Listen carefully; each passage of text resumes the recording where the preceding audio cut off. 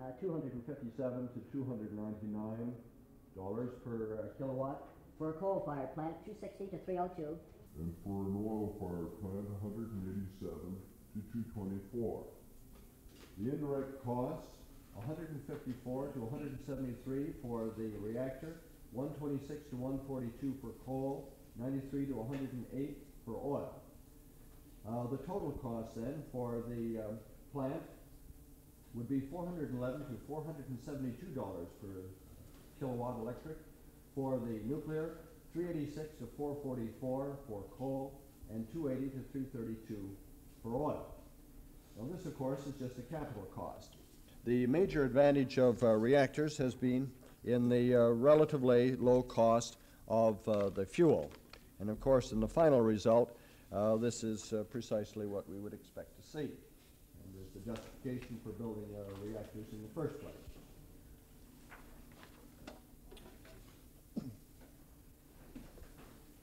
In this illustration, we have the cost component, capital, fuel, O&M. For the light water reactor, we find that the total cost, this is the estimated generation cost now, is 15.20 mils per kilowatt hour. For coal, it's 18 mils per kilowatt hour.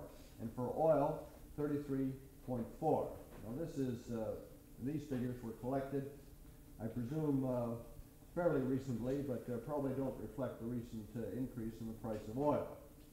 We see there the reason why nuclear plants are in fact built, that the cost per kilowatt hour is less for nuclear plants than it is for the other plants. Now, let me emphasize once again, as I noted before, that we need all of the energy sources, and really what I'm attempting to show here is that from an economic point of view, it certainly makes sense making use of nuclear reactors.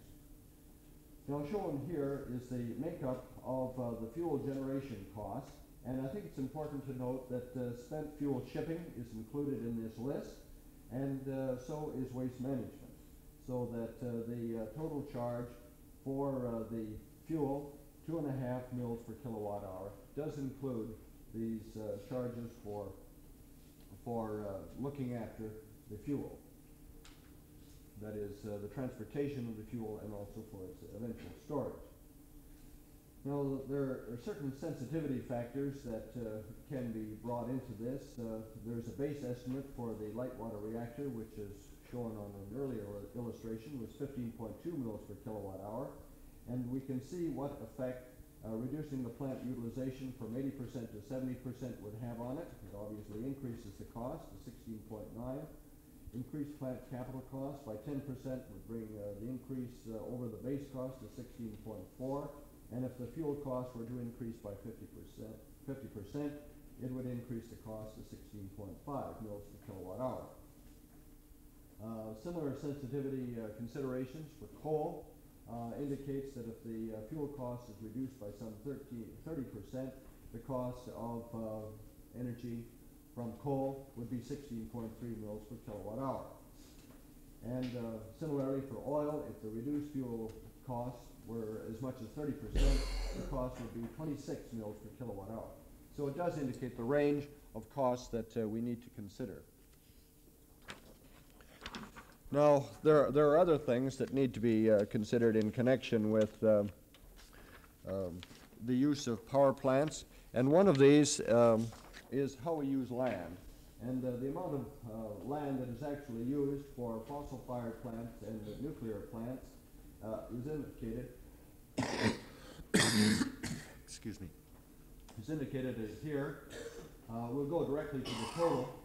For a coal-fired plant, we would need 25,300 acres. We're talking here.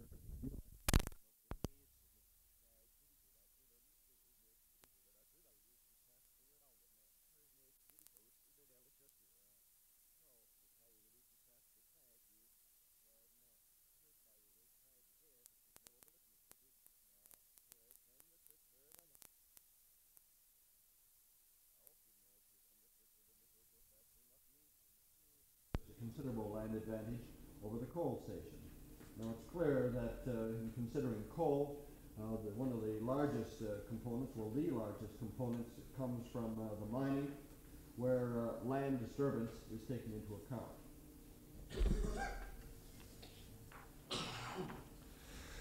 Another area of concern is what are the occupational hazards associated with, say, operating the various kinds of plants. And we have here the occupational fatalities due to accidents, and these come from 1965 to 70 injury rates, production data.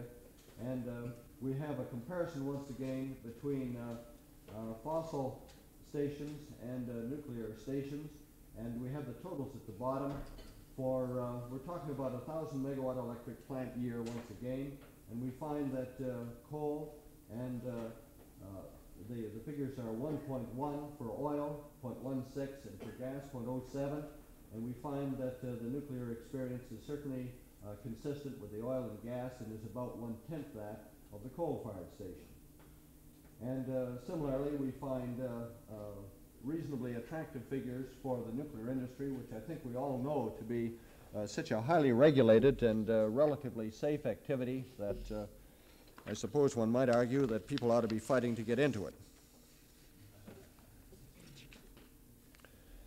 Now, the time is fleeting, and I think I'd best point out that the same kind of information is available if one considers the occupational health risks. The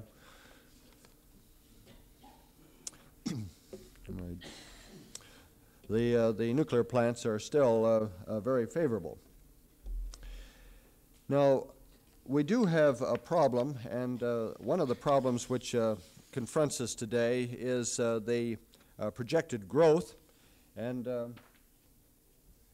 on this next illustration, we do see some projected growth figures, and I'd like to draw your attention principally to the tons of U3O8 that is to be required. At the present time, we're using burner-type reactors as opposed to breeders, and it will take a fair amount of U3O8 to satisfy this demand. This is uranium that will have to be mined and made available to the industry. Now, if we assume that the use of reactors will grow as has been predicted, then we see some figures for the total accumulated tonnage of U3O8 that will be required by the end of the century. And we see that it'll take 2.5 million for the domestic needs and slightly more than that for foreign reactor uses. That is, reactors that have been sold by companies operating in the United States for use elsewhere. Now, this illustration provides somewhat similar data, except that various cases have been considered. I won't go into detail about them, except to note that the cumulative figures for 1985 in thousands of tons of U3O8, 450 for one particular case, and the most extreme case indicates a need of something like 700,000 tons of U3O8. And on the lower illustration, we see the domestic resources of U3O8, and it's divided into reasonably assured or proved reserves and into potential reserves. And it will be noted once again that there is a potential problem that faces us in terms of the availability of U3O8. What is really said by these figures is that a program for the exploration for reserves of uranium is crucially needed at this time. As we saw before, the effect of the cost of fuel on the overall cost of energy produced by nuclear energy is relatively insensitive to the cost of the fuel. This means then that there will be a temptation to go to low concentration ores, and it's possible even to go to such a point that the amount of land disturbance in terms of mining will be very similar to that we usually associate with the mining of coal, so that there will be a tremendous environmental impact if we are forced to go to ores that have really comparatively low amount of uranium present. Now, all of this, of course, speaks to our need to look at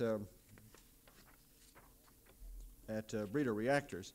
And we know that, well, perhaps we don't know, but we're already something like 20 years late in the development of a breeder reactor to avoid a bit of a crunch in the development of our mining facilities.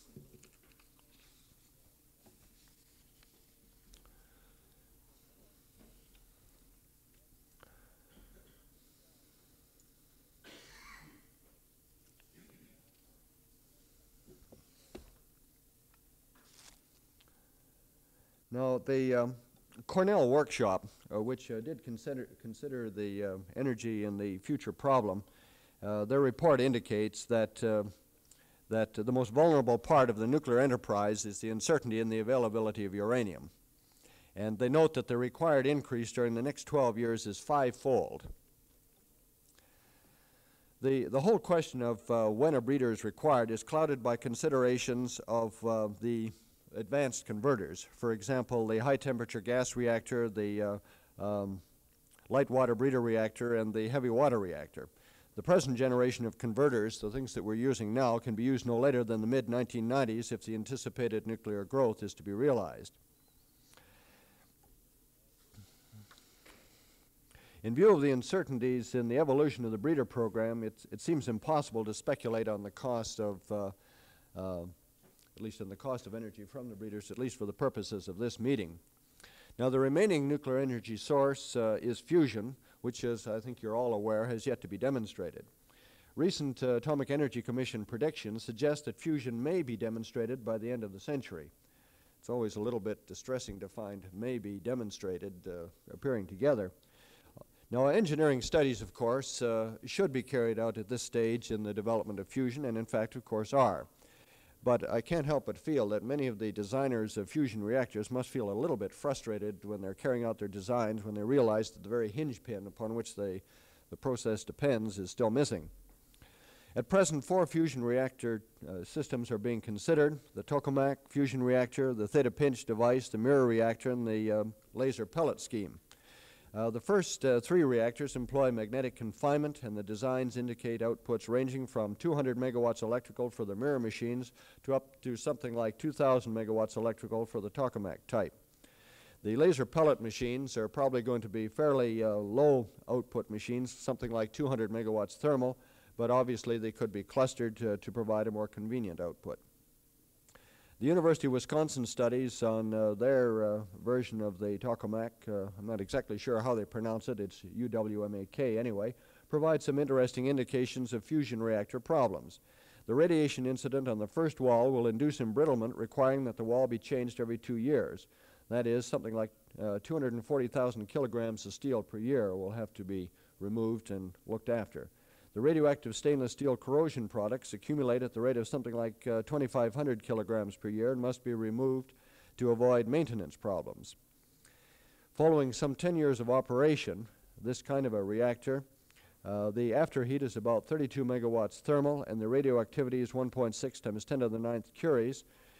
And this, of course, will decay, reaching something like a kilowatt thermal and 10 to the 3rd curies after about 100 years. And the cost of such large reactors, at least the tokamak type, is estimated to be something like 1.5 times 10 to the 9th dollars, or $1.5 billion. Now, the pellet scheme obviously involves the use of a large number of lasers, which of course must be synchronized. I simply have no idea of what the pellet machines would cost. Once again, they have not yet demonstrated, at least not to my knowledge, the process. So in concluding, I would say that I see that we do need energy from all of the sources that have been touched upon today and others that we haven't had time to discuss. It does appear that from an economic point of view that energy from the nucleus, at least from fission reactors, is something that we should and must consider. That the safety problems, which I've really not touched upon, only to refer to some experience we've had, seems to indicate that the fission reactors are in fact as safe as anything that we're likely to experience. in our hazard-filled society. Thank you.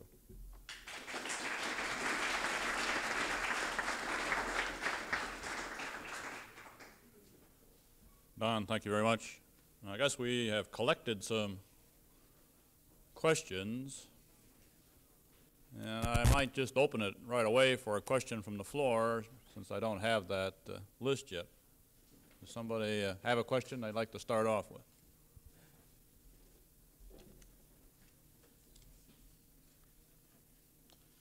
Okay, I'll read the first one I have here. This is for Dr. Pulsifer.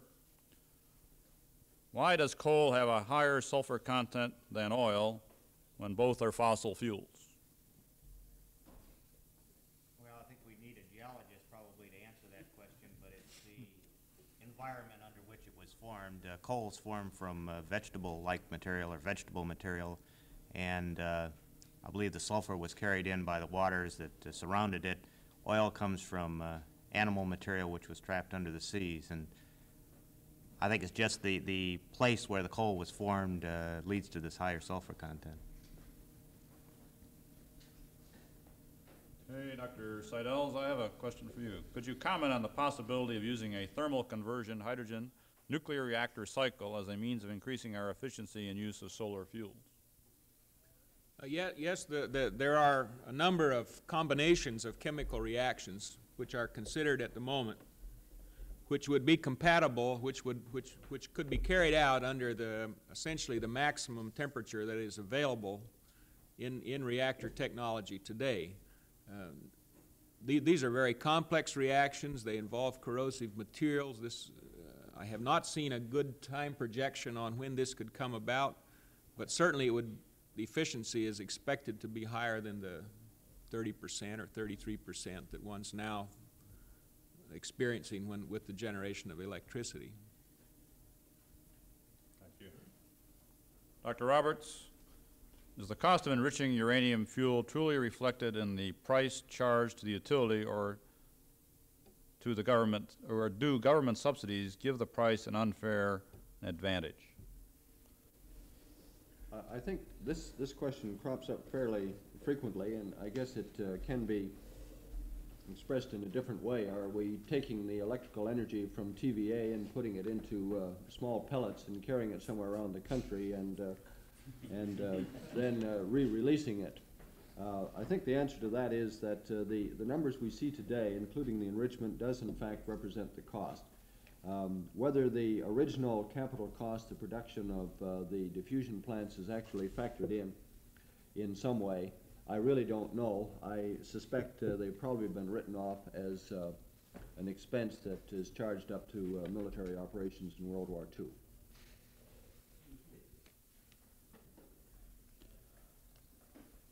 Dr. Sidles, what about the local meteorological effects of a 10,000 megawatt column of microwave energy? What would happen to a plane or a bird blundering into the column?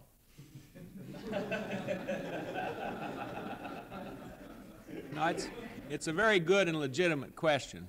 The radiation intensity in the essentially 5-kilometer diameter receiving antenna, the microwave energy in the area immediately above the antenna is something like 15 times the solar radiation. So a bird flying through is not expected to experience any, if he does it only once or twice, he doesn't circle for days, is not expected to experience any real problem. Of course, these would be areas where people would be restrained from spending a lot of time in. It's the best answer I can give.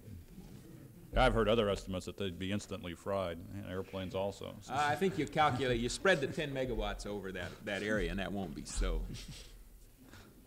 Or 10,000 megawatts, I'm sorry. I've got a question for myself here. What are the difficulties with solar and wind generation that you mentioned? And then another question that impinges on this one. What about the extensive visual pollution resulting from extensive use of windmills? And also aircraft safety problems. Yeah. Well, I'll give you an interesting anecdote about that. We've been working with a large aerospace industry in our state who was quite interested in the windmill business because they do manufacture airfoils and know a great deal about it. NASA is getting involved in this program and providing large amounts of money. For example, there's an RFP, request for bid, coming out from NASA shortly for a 240-foot rotor, which would be necessary for a 1 megawatt generator. The bid will have a top value, we believe, of $350,000 for the rotor alone. That's just the propeller. And our aircraft company says that that's probably 1/3 of what it's going to cost to build it. To obtain some funding for this, then, above and beyond what is available from government agencies, these people have talked to several foreign sponsors, possible foreign sponsors. We thought we might get a better reception in Europe than we've gotten here. And this particular gentleman visited with people in Great Britain concerning this problem, and when he went to see this man who was chairman of the General Electric Board of Great Britain, that has no relationship to General Electric, that's the governing board deciding on electrical power. It's a publicly owned situation. All power in Great Britain is publicly operated. He pulled out a chart and he said, "You're from McDonnell Douglas, aren't you?" And he said, "Yes." And he said, "Well, let's see, you're the last of the biggies to call on me. All the rest of you guys have been over here with windmills." Yeah. He said, "Frankly, we're not interested in windmills. If we were faced with a future dive bombing attack, we felt they might be useful as a protection for other facilities, but other than that, we're not interested." Because we're talking about, for a 10 megawatt unit, a windmill with a rotor blade 540 feet in diameter. I mentioned this to somebody in St. Louis yesterday, and they said, "Yeah, that would just fit under the arch and fill up that unused space." And that's one of the real problems we're running into, is the visual problem. If you talk about, and our pitch has been mainly to look at these units for subdevelopments or for individual homes. We're talking about rotors that would supply an average house of about 6 to 12 feet, depending on how big a load you want to carry that house. If you're the average householder and you're talking about averaging 3 or 4 kilowatts, about a 6 to 7 foot rotor would handle the problem. But we've run into considerable opposition even for those. You know, they say, "My God, we already got TV antennas in our neighborhood. We don't want those ugly things around." So there is a significant visual problem that must be overcome, and we think that can be done to some extent by proper design, integrating these things into the area. It's unlikely you can integrate it into the average house because you can't just mount a windmill on a roof and have it work properly. It must be located properly with respect to the surrounding hills and terrain and so on, and it's not an easy problem. So there are extreme problems with using wind energy. It's readily available, and it has been for a very long time. If you want to buy a wind generator, you can go out and buy one off the shelf, and you have been able to do that for 60 years. But the extensive problems, noise with these things is a tremendous problem. They're very noisy. Anybody who's from a farm background and had a windmill knows what that problem is. And also, wind variability is a very great problem. If the wind is blowing at 8 miles an hour and just increases to 10, you can almost double the output of this device. But the wear and tear on the device goes up at the same rate, and there are extreme mechanical problems with them that have to be overcome. So we are at the threshold of this work, and we're talking about 10 or 15 years before you really have a device that I think most people would like. Okay, Dr. Pulsifer, although cattle byproducts are pretty much used in some underdeveloped countries, they are now shifting to coal or petroleum products. Because to burn cattle byproducts is considered as primitive and very valuable fertilizer. Do you consider seriously the attempts to burn cattle byproducts in this country? Why don't we use wood instead of wasting it?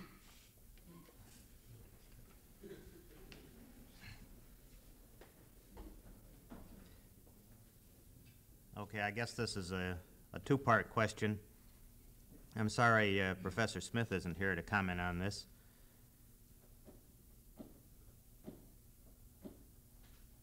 The byproducts from agriculture, of course, not only the animal byproducts, but some of the vegetable byproducts, indeed, they do serve as a fertilizer. I would think the vegetable byproducts might have some use as solar energy or wind energy would in a local area, maybe for an individual farmer. It seems to me that perhaps large-scale uses of those for energy generation are not quite so viable, perhaps.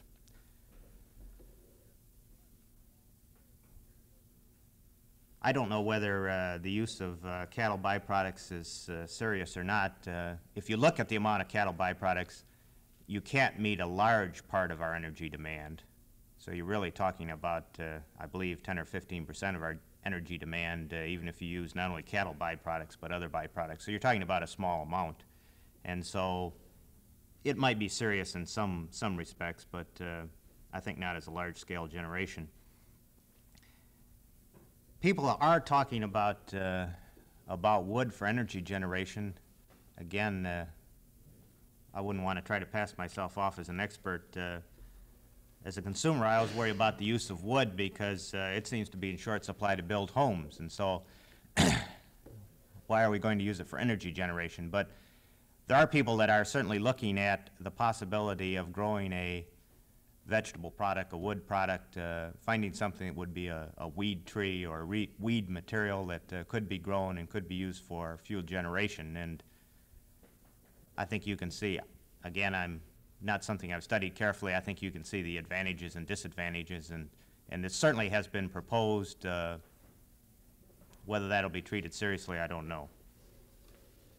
Could I comment on that? The studies show that any plant is not going to convert better than 5% of the solar energy to a useful product, and it's so dilute that just the transportation cost into the plant becomes a serious charge.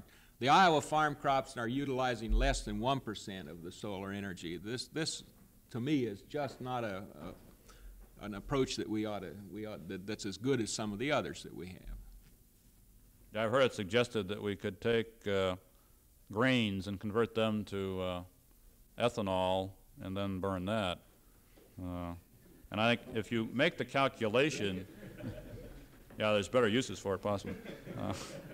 If you just make the calculation on the amount of fertilizer in the United States that goes into raising our grain crops and look at the energy content of that fertilizer, it's much higher than any of the energy you can get out by a factor of 10, I believe, the total energy available in the grain. So it looks like you'd be missing the boat. Why not use it directly to begin with, and instead of going intermediate to fertilizer, getting some energy from the sun, but largely wasting the overall energy that was available. We're running out of time. Well, that's unfortunate. We have many good questions left. We'll have to move on. They would prefer that we be down in the Cardinal room and be seated by 12 to assure prompt service. So without delay, why don't we close this session and move on? Thank you.